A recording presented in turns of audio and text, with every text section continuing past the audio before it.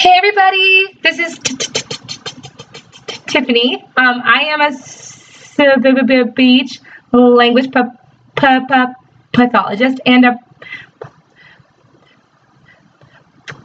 person who stutters. If you've seen my videos before, welcome back to my channel. But I kind of just talk about stuttering in various different ways. What I'm going to talk about today is a viewer request to talk about what it feels like emotionally when I'm stuttering. When I'm having a hard block, for example, like what feelings do I have inside? I've done videos in the past on like the kind of the physiological underpinnings of that. So like what's actually happening in your body while you're doing that. But this viewer requested that I talk about the emotions of it. So I'm doing that. So what I'm going to do that is I'm going to read to you guys a poem that I wrote, like a spoken word poem that I wrote about stuttering and kind of the feelings that I have when I'm stuttering in society, when people are reacting, what it feels like to be a person who stutters and kind of the internal struggles of that.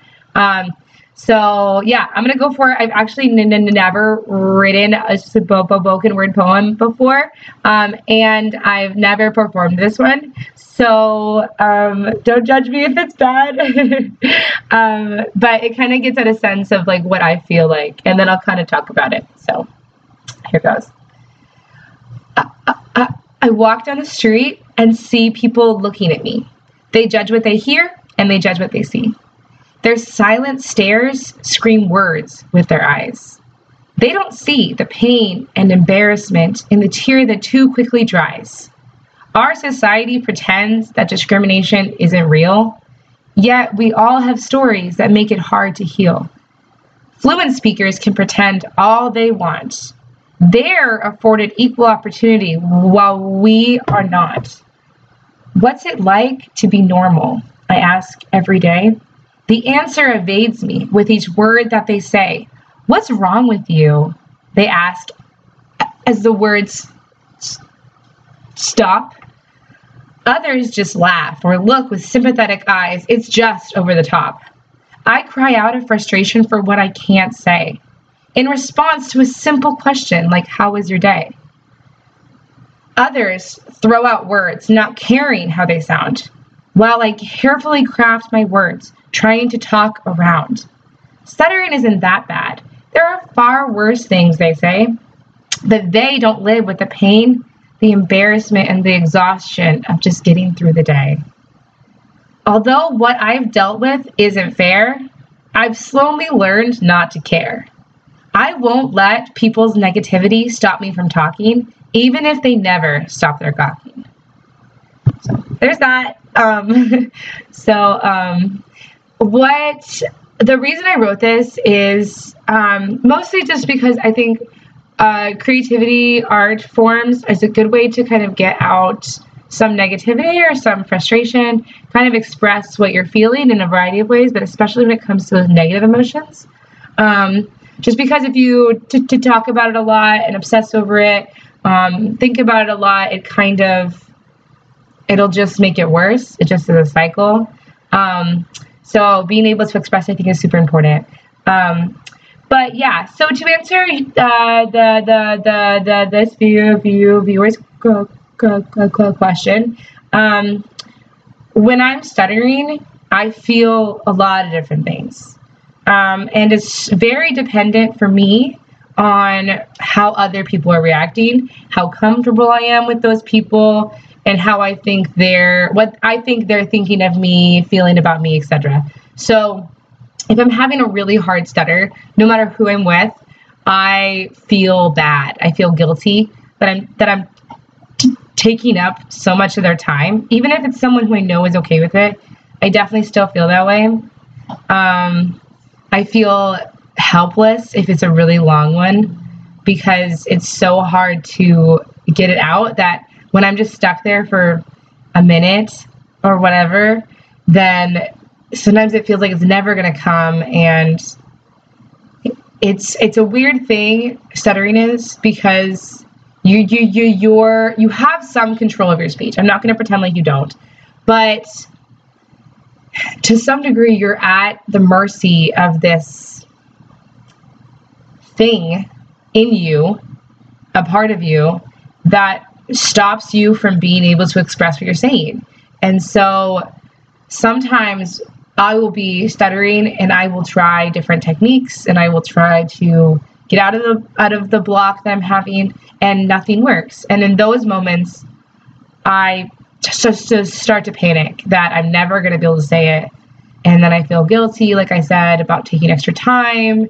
And, you know, I don't want to give up and change the word sometimes. Sometimes I do, but a lot of times I don't want to give up and change the word because that feels defeating. But then I don't know how long, I don't know when it's going to happen or when it's going to come out or if it will, you know. And so it can definitely cause me anxiety and embarrassment. I also tend to sometimes kind of, when I'm in the moment, I definitely think, like I said, about what people think of me. And so if I'm trying to impress someone, like, for example, I just started dating this guy, and so I want him to like me and think that I'm pretty and all these things. And that's something that I think is it's a struggle for people who stutter, but especially for females who stutter, is this idea that society generally just objectively says that stuttering is not attractive.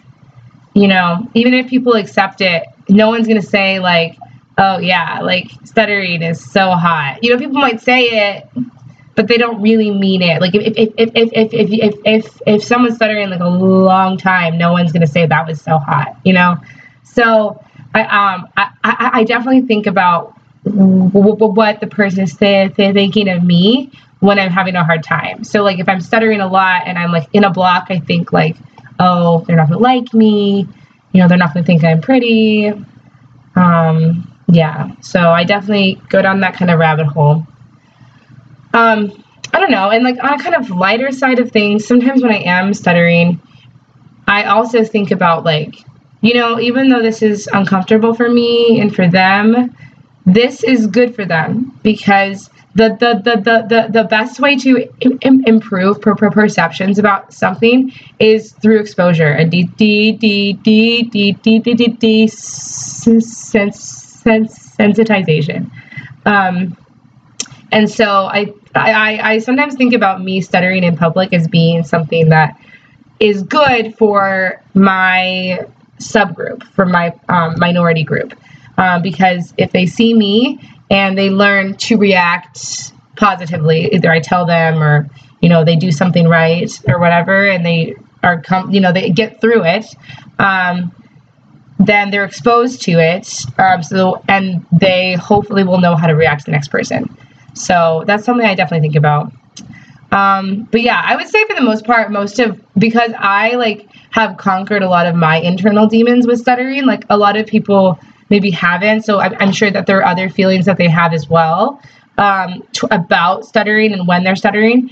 But for me, a lot of it is just kind of, physical things. So like I am stuttering and I'm thinking like, I need to get to the next sound. So like one of my feared words is my biggest feared word, this is so hard to say, is the word mimosa.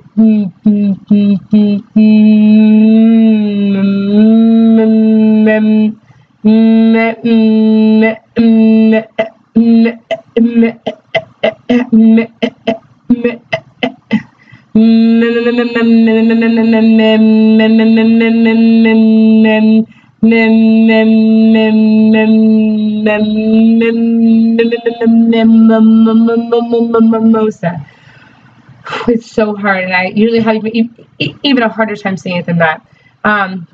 So in that moment, yes, I'm worried about the time I'm taking and stuff like that, but then I'm also mostly thinking about like, okay, I'm saying the M sound, I need to get to the next sound. Okay, I have this combination of sounds, meh, I need to get to the mo, and that's the hardest part for me, is because with that word specifically, because I am stuttering and I'm trying to get to the next sound, but then the next sound kind of gets incorporated with my stutter.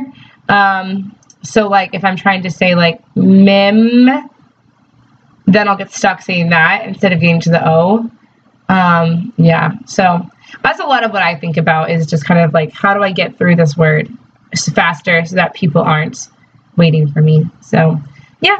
Anyway, I hope that answers your question. If you guys have further questions, leave them in the comments below. Subscribe. If you have other requests, you can leave them in the comments below, and I might get to them.